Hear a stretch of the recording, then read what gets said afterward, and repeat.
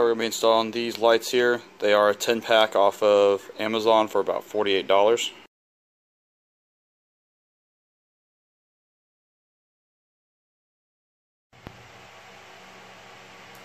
Alright, starting on the back, we use the bracket here. This is going to be on a plastic bumper, but I drilled a hole out to 5/16 right there.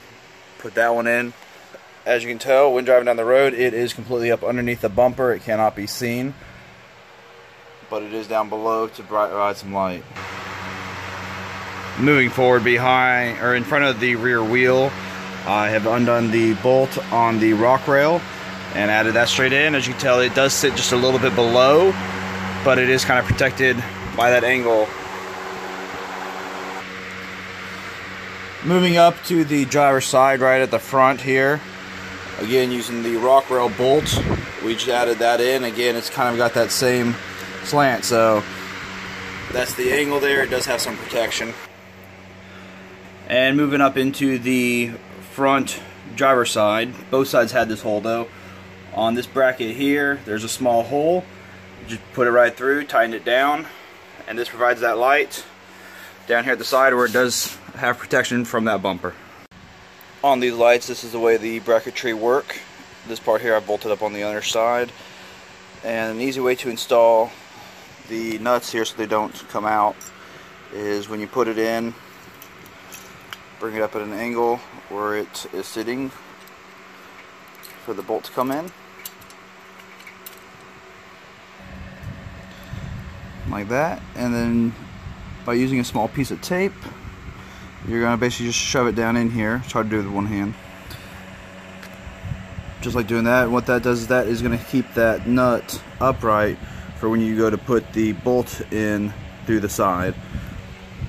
And as you can tell, up here, let me get the light. That is the bracket that I've already screwed into that hole. Just having a problem focusing. There we go. So as you can tell, this is with them on.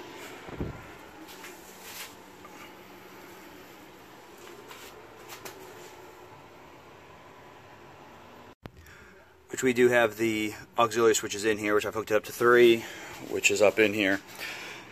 From here, when running back and across, there's a little plastic piece here, and if you look real close, these little tabs, all that you do is stick the screwdriver in right there, and this whole entire front part will actually come down just like that all the way across, and that's how I was able to run the wire across. From there I ran it basically through the frame,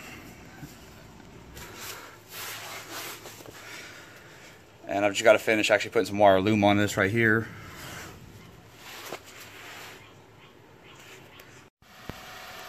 It's going to be on the 2018 JL Wrangler for rock lights, using a standard light that I'll click an image on here for in a moment.